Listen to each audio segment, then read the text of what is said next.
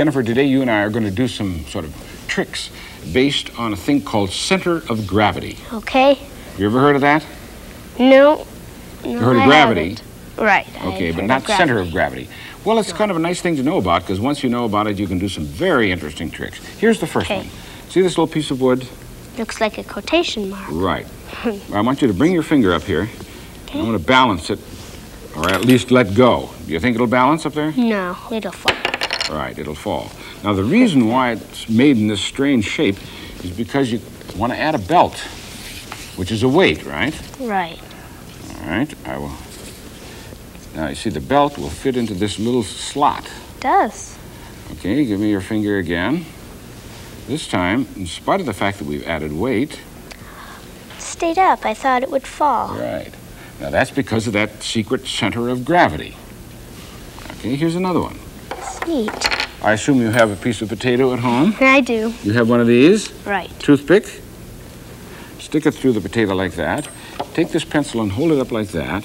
Okay. Now, by adding, if I put that on, it would fall, right? Right. Okay. I'm going to add weight in the form of 2 forks. Okay. One like that and one like that. If you now put it up here... It stays up.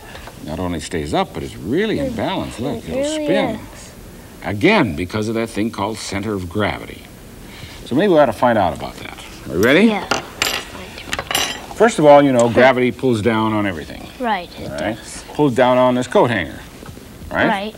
Pulls down on the coat hanger if I hang it like that. Right. Or if I hang it like that. Right. Always gravity pulling down. This time, we'll sort of get an estimation of where gravity is pulling down. Have you ever heard of a plumb bob? No. Okay, plumb bob is a thing that carpenters use when they want to find a vertical line, a line that points directly at the center of the earth. They hang it from in this case, I have a nail, and you see that line pointing down there? That's right to the center of the earth. So you take this pen, okay, and wait till it stops swinging, and then you make a mark right next to that line. Okay, go ahead. Okay. There. Good. Now let's change the position of the coat hanger. Okay. We're still now getting the line that points directly to the center of the earth that gravity is pulling down on. Notice they cross? Right. Okay. Draw that one in. Okay. There. Okay, now we have one more arm of the coat hanger. Right. Put it like that. Okay. Here again, we're finding the point where gravity seems to be pulling down on the whole thing. Okay. And notice they all cross at the same point. They do. Okay, put a line there. It's quite neat. Okay, now, Together. notice regardless of which way we hang the coat hanger, that point is always directly below the point of support.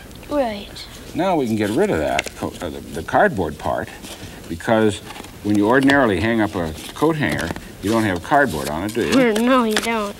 Okay. Where's that point now? Probably about there. Yes. So the center of gravity is an imaginary point in which gravity seems to be acting on whatever it is you're hanging. Okay. Right there it is again, right? Right. Coat hanger is particularly good because the center of gravity is an imaginary point in the middle of the air. It isn't even in the coat hanger. Right. Okay, now let's look at these other things.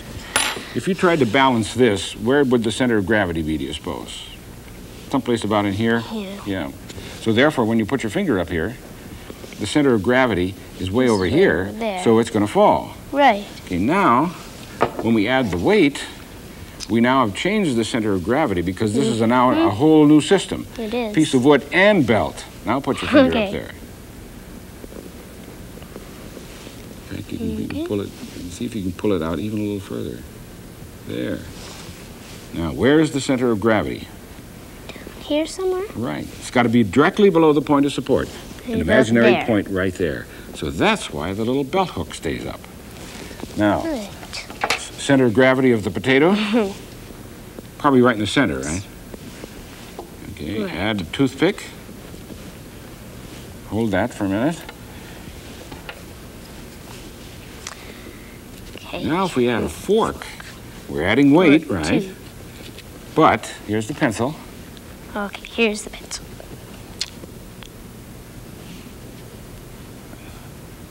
where must the center of gravity be? In the pencil. Really, it is, because the center of gravity must be right below the point of support. Right there. Yeah, right there someplace. So notice, by the way, that if you do this at home and you put the toothpick out too far, then you have a much more difficult time balancing it. You see that? Yeah. So push the toothpick up so not too much of it sticks out, or jug or arrange the two forks, and then you can get it to balance perfectly. And what's the secret behind all of this? What's it called? Center of gravity. The center of gravity.